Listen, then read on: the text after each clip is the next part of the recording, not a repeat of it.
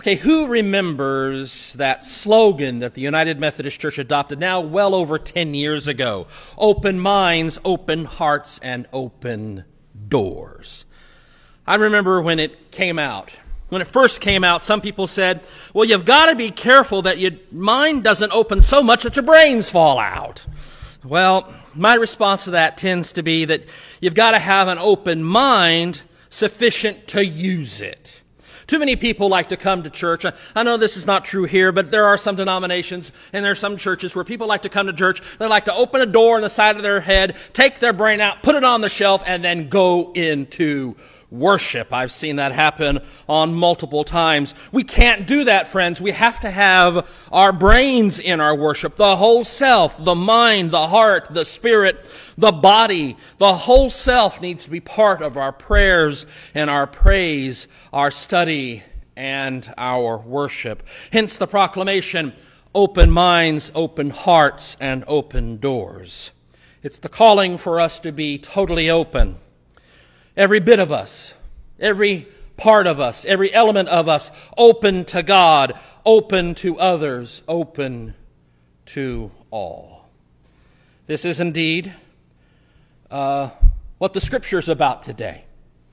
Here in Luke 24, Jesus says, it says about Jesus, then he, Jesus, opened their minds to understand the Scriptures. Jesus opened their minds, open minds, to understand the Scriptures, to understand the Torah, the prophets, the writings, the Hebrew Scriptures, to understand the Word of God and the meaning of the Word of God then and there and here and now.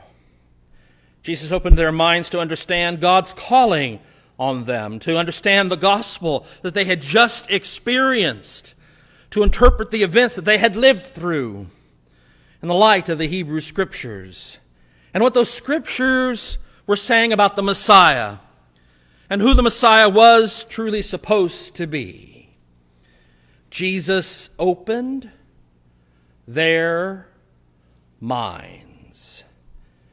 And we're supposed to have open minds too. Minds opened by Jesus. Minds open to God. Minds open to the promptings of the Holy Spirit. Minds open to the calling. Open to others. Open to what it means to be a disciple of Jesus Christ. Not closed. Not already decided. Not shut to new understandings and new interpretations and new points of view and new experiences of God's moving in the world today. The more I have learned in the Christian life, the more I have learned in the faith of the church, the more I have learned, the more I have discovered that I need to learn more.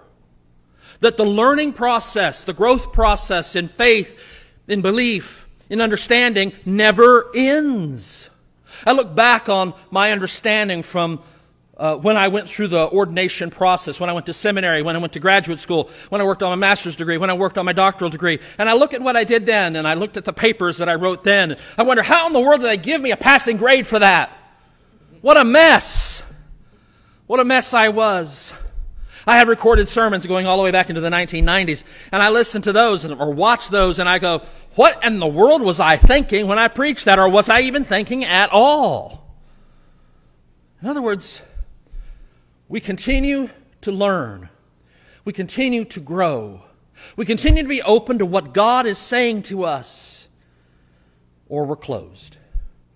We're called to have an open mind. I've studied the Bible for decades. And I've led Bible studies for decades. I don't know how many times I've led a Bible study on the Gospels. Every time I do that, I learn something new, something deeper, something more amazing about God and God's wonderful grace and God's incredible love for us. I learn more about what I am called to do as a disciple. I learn more every time I study the Scripture. I know that the more I learn, the more I need to learn. And the more learning, the more growing, the more opening my mind needs. Opening by the power of God. Every time I think I've got it all, I need Jesus to open my mind anew and blow it open by the breath of His Spirit, just like He did for the disciples there when He opened their minds to understanding the Scriptures. We have to have open minds, open to what God is saying to us in all the many wonderful ways that God speaks, through Scripture, through hymns, through worship, through prayer, through the needs of others. We need to be attuned, open to what God is saying to us. We must have open minds. We also must have open hearts. What about open hearts? Where is that in this passage? And Jesus said to them, "Thus it is written, that the Messiah is to suffer and to rise from the dead on the third day, and that repentance and forgiveness of sins is to be proclaimed in His name." Let's take that first half, repentance and forgiveness. Let's take that first half, repentance. Metanoia in Greek, it means to change one's mind, literally. That which Jesus has just opened, He's opened for us to change. And not just the way we think, but what we do also changes. We must be opened to God through the power of the Holy Spirit reaching into us to change us, our minds, and yes, our hearts. What we think and what we feel. What we think and what we do. This concept of repentance is critical. It's important for us. We must change not just what we think and say, but what we do and how we live. When we are caught in sin, the challenge to us is to turn around 180 degrees and go the other way. That is what repentance is about. And there's also forgiveness, because not only are we to have our minds open and our hearts open through an understanding, but also then we are to open ourselves to God's forgiveness and to forgiveness for others. To truly experience repentance, we must have been forgiven, and we must be willing to forgive. Remember, Jesus taught us in the Lord's Prayer, which we just prayed a little while ago this morning, "Forgive us our trespasses, as we forgive those who trespass against us." Some renderings of this come out, "Forgive us our sins, as we forgive those who have sinned against us. Forgive us our debts, as we forgive our debtors." This repentance and forgiveness is the very characteristic of what it means to have an open mind and an open heart. Ready and willing to change. Ready and willing to have an open mind, opened to the amazing mysteries of God's grace, and ready and willing to have an open heart, open to the need for forgiveness and the calling to forgive. Open to the needs of others, for we are called to love the Lord our God and to love our neighbor as ourselves. Open minds, open hearts. What about this open doors stuff? That's also in the passage. And that repentance and forgiveness of sins is to be proclaimed in His name to all nations. All nations.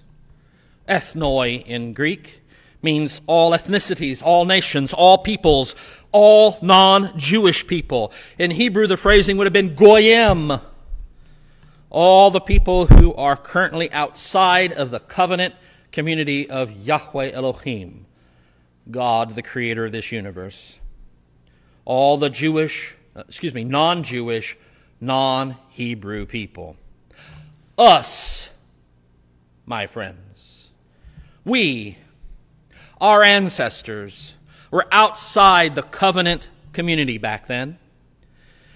Had the early church not become open to people who were very different from them, people who ate different kinds of food and dressed differently, talked different languages, came from different kinds of places, lived different kinds of lives, had the early church not opened its doors,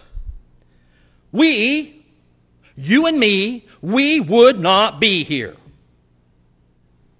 Most of us would be worshiping some kind of god, one of the Norse pantheon of deities, Odin or some other being. But instead, because the church opened its minds, its hearts, and its doors, because the church had its minds opened by Jesus, because the church had its hearts opened by Jesus, and the church opened its doors because of Jesus, because of that, you and I are here. The gospel, the good news, the love of God in Jesus Christ, the message of forgiveness and repentance, the message of the death and resurrection of Jesus, the message of the good news of Christ our Lord was opened to all of us.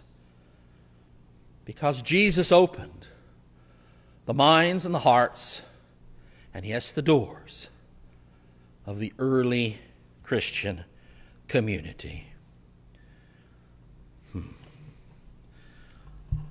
Open minds,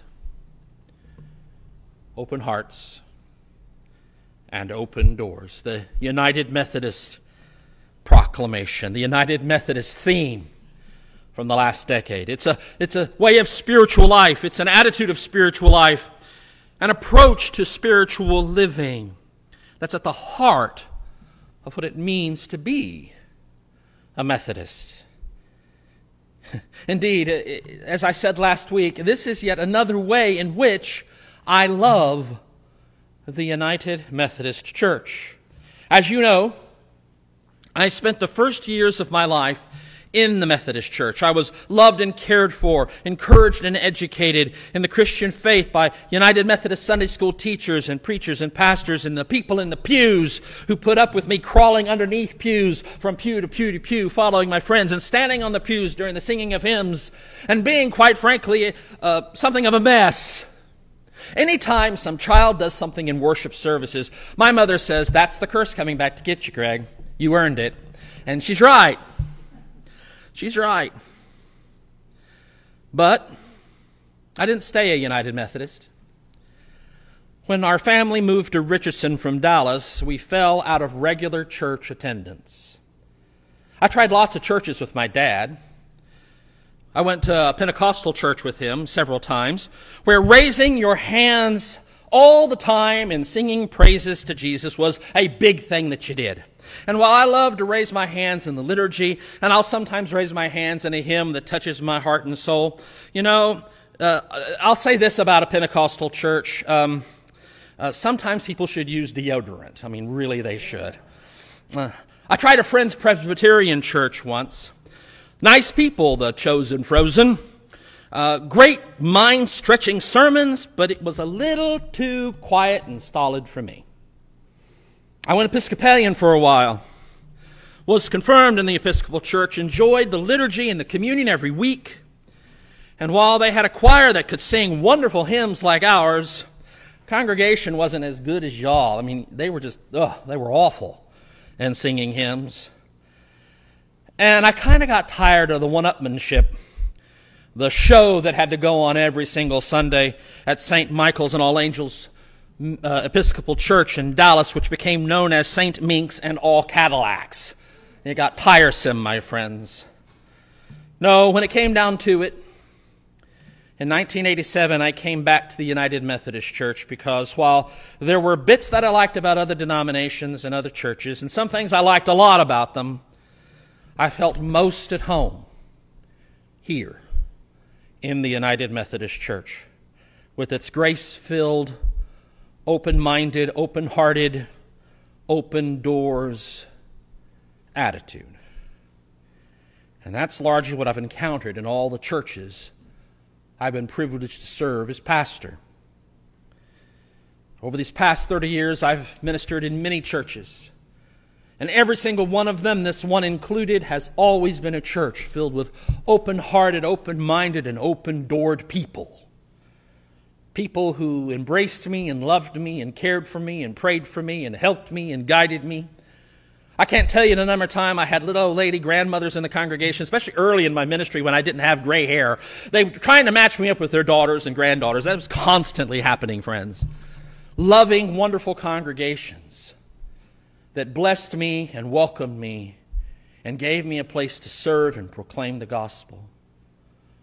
It was truly a blessing to serve in United Methodist churches, to be at home in congregations of faith, congregations that knew about being open to others.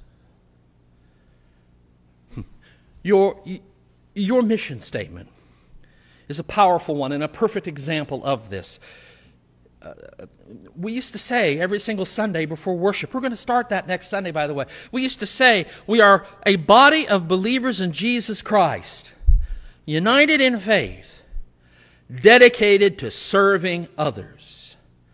Our purpose is to welcome all, seek and serve others, and know the joy of loving Jesus Christ. That's it, my friends. A message of open minds, growing in faith together, open hearts, dedicated to serving others, and open doors, knowing the joy of loving Jesus Christ. My friends,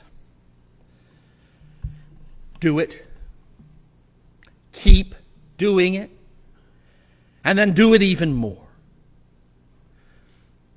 I want to end today inviting you to say this mission statement with me again. I know it's been a long time, over a year.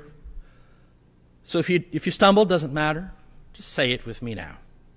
We are a body of believers in Jesus Christ, united in faith, dedicated to serving others.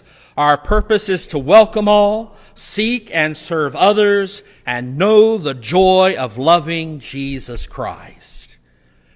Be that people, knowing the joy of loving Jesus Christ. Be open in mind and heart and doors. Let the power of Jesus open you to the love of God for you and the love of God that you are called to share with all. In the name of the Father, and of the Son, and of the Holy Spirit. And may God's people say, in your presence.